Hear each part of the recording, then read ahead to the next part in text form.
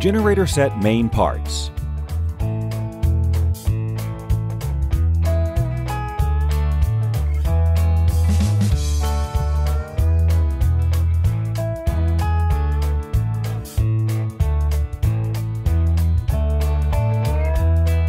There are different components to generator sets. These are the main parts. Engine produces the mechanical energy, horsepower, required to operate the alternator which generates electric power. There are several options available as a fuel source for the engine. They are diesel, biogas, bi-fuel, natural gas or propane. The speed for generator set engines are fixed speed, usually 1800 RPM for 60 Hz and 1500 RPM for 50 Hz. There are also medium and low speed engines that are typically used for prime power applications. The cooling system could be water-cooled or air-cooled. Typically, the water-cooled cooling system is used, and it has a radiator and a pump which recirculates the coolant through the engine block. Alternator. It turns the mechanical energy into electrical power by magnetic induction.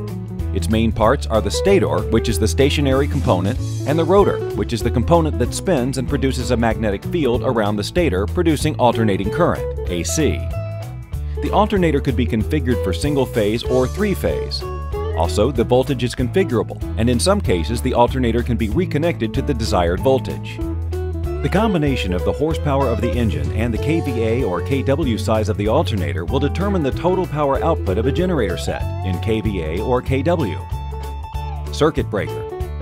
It is used to protect the generator-alternator components. Skid.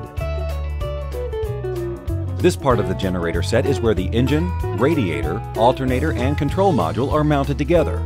Depending on the skid design, it could have an integral sub-base tank. Fuel tank. Either a sub-base tank or an external tank should be designed to run the generator set for the required time as needed. Enclosure or container. Generator sets can be configured as open units or with an enclosure or ISO container. The enclosure or container protects the generator set from the weather and also will lower the noise. Control panel. The digital control panel controls the generator parameters, monitors various outputs, displays fault codes and logs each event for diagnostic assistance, displays alarms to provide troubleshooting solutions, and shuts down generator set for the generator set's protection.